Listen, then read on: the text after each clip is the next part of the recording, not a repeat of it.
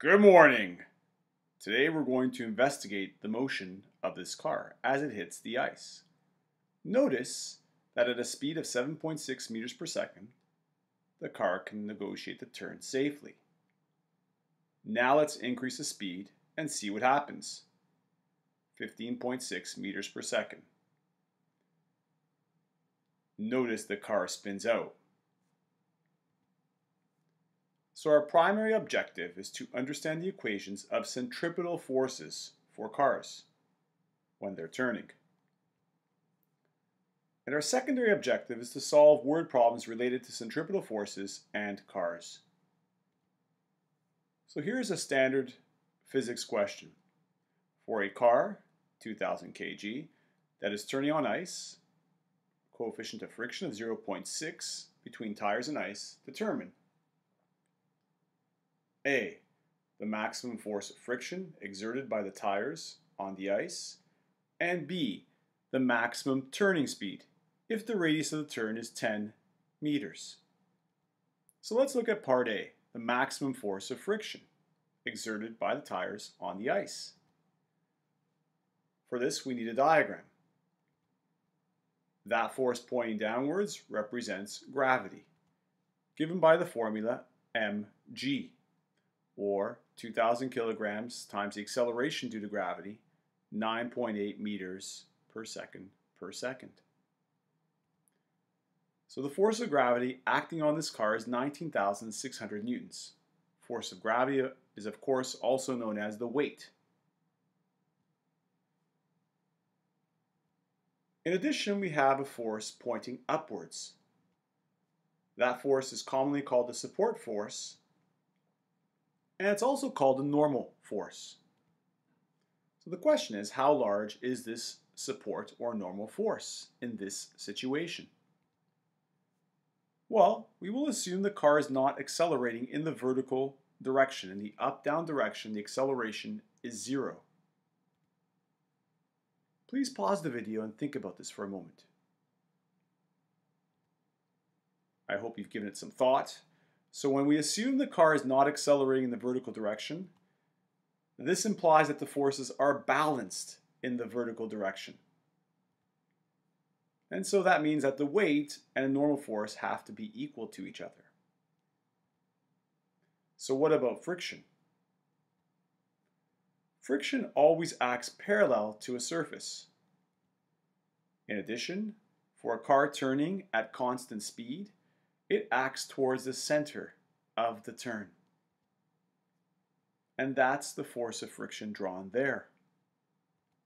Illustrated in this diagram, friction points in that direction. Remember, the coefficient of friction for this example was 0.6. Please pause the video now and try to solve for the force of friction. All right. Friction is given by the formula coefficient multiplied by the normal force. Coefficient is that value. There's the normal force.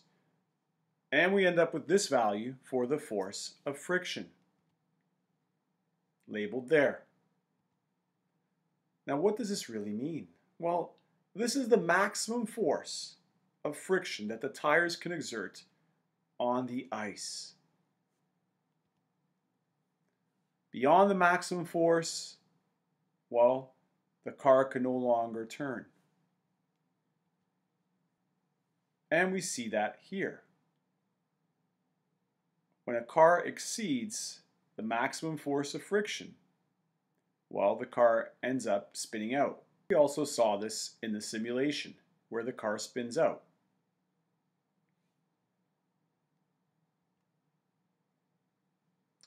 So, our maximum force of friction is 11,760 newtons. Now let's focus on part B, the maximum turning speed, if the radius of the turn is 10 meters. For this, we need to write an FC statement, a centripetal force statement. So the question is, which forces assist the car in turning? Which forces act towards the center of the turn? Well, the only force that assists the car in this situation is friction. We know the value of friction is 11,760. Now, why are we using this value? We're using this value because the question specifically says determine the maximum turning speed. So for the maximum turning speed, we need to use the maximum amount of force. Substituting our statement for centripetal force, it's always ma. Just like F net equals ma, Fc is also equal to ma. And substituting our equation for centripetal acceleration, it's speed squared over the turning radius. And there we have our equation to operate with. Making some more substitutions for mass and the turning radius, and doing some math, dividing 2,000 by 10, doing some more math, dividing each side by 200, we end up with a turning speed, a maximum turning speed of 7.67 meters per second. Now the question is, does this make sense? Well, let's see. We're going to try turning at 7.8 meters per second on that same piece of ice with coefficient of 0.6 and a radius of 10 meters. And notice the car spins out. So yes, it makes sense. Problem 2. A car attempts to complete a turn in the shape of a semicircle. There's the radius. Traveling at a constant speed of 27 meters per second. Part A. Calculate the force of friction required to complete the turn. B. Calculate the maximum force of friction if the coefficient of friction between the road and tires is 0.55. And C. Calculate the minimum turning radius required to complete the turn at 27 meters per second. All right. Please pause the video. I'd like you to work on part A right now. All right. I hope you gave that a try. We start off once again with our centripetal force statement. Which force is helping us to turn? It's friction. Of course, Fc is always ma, just like F net is ma. And substituting our equation for AC, once again, please pause the video and substitute your numbers and solve for friction. Okay, substituting our mass, our speed, and our radius, the friction works out to be 12,150 newtons. So what does this actually mean?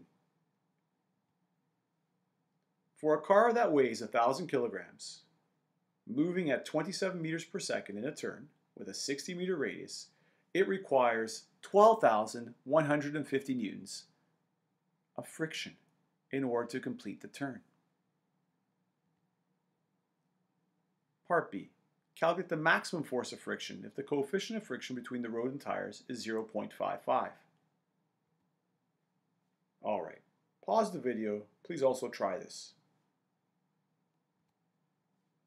So recalling this diagram, we note the force of gravity is 9,800 newtons, also called the weight, 9.8 times 1,000. That balances with the normal force, as previously mentioned. Friction is given by this formula. And working through the math, we end up with 5,390 newtons. So what does this actually mean? Well, it means that the car cannot possibly complete the turn at 27 meters per second for a 60-meter radius. It is physically impossible. It's physically impossible because we just calculated a few moments ago that to complete this turn, the tires would have to exert 12,150 newtons. But, as we just showed, the maximum amount those tires can exert is only 5,390. So we've gone beyond the physical limitations of the tires. As a result, if you attempt to make that turn at 27 meters per second for a 60-meter radius, the car will spin out. We've exceeded the maximum amount of friction available, which is only 5,390 newtons. So to complete the turn, we either need to decrease the speed or we need to increase the turning radius. And that's the whole point of question C. Calculate the minimum turning radius required to complete the turn at 27 meters per second. We know at 60 meters, it fails. So now how wide do we have to make this turn? All right, pause the video, please try. We start off with Fc equals friction again. And now we're using our upper limit for friction, which is 5,390 newtons. Substituting some more and using our numbers, we end up with a radius of 135.3 meters, or in significant digits, 140 meters. So clearly we have to increase the turning radius in order to decrease our centripetal acceleration, which will decrease the amount of force required. So could we have solved this part of the question without knowing the mass of the car? And the answer is yes. So we start off with Fc equals friction, and we substitute our formula for friction, coefficient multiplied by the normal force. And recalling this diagram here, normal force and weight, they are balanced. So we substitute the force of gravity, Fg, for normal force. And recall that weight, or the force of gravity, is 9.8, acceleration due to gravity, multiplied by mass. Also recall that Fc is always ma. And let's look at this equation for just a moment. What do you notice? Well, hopefully you notice that mass is on each side of the equation. And when we have a situation like this, we can cancel out the term of mass. And so we simply end up with centripetal acceleration is equal to the coefficient multiplied by 9.8. Substituting an expression for centripetal acceleration, there we have it. Notice we have an equation that is independent of mass. And making some more substitutions, I'll let you work through the math. You could solve for the radius, and you'll see it's the same value we just got a few moments ago. So, I hope you enjoyed today's activity. I hope you got something out of these word problems. Have a great day. Bye-bye.